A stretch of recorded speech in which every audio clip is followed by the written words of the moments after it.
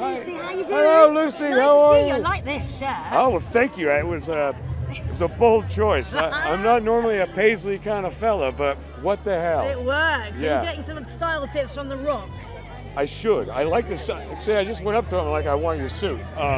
Yeah, he's at the top of his game right now. I don't know if I can keep up. He's the only guy that can rock up to London with sunglasses on at 7 in the evening and look hot. That's it. I tried it, but I left my sunglasses somewhere. I lost them. Talk to me about what you've learned from Dwayne.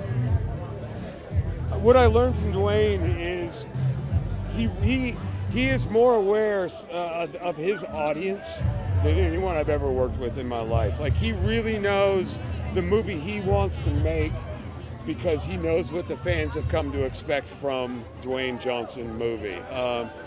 And that is an amazing, I mean, I obviously don't take that into consideration because all I do is I kill people and wreak havoc. So I think I learned a lot with that, but I think an overall unbelievable positive attitude at all times. It's pretty amazing. If you were going to be a wrestler, what would your name be? If I was going to be a what? Wrestler.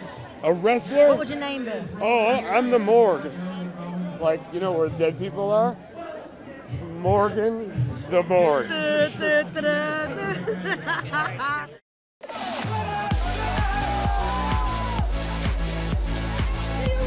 Who wants to look, you know, simple when you can look stunning? I'm really sorry, we're very drunk, but we don't give a Hey, girl! No, she ain't hear me. She ain't hear me.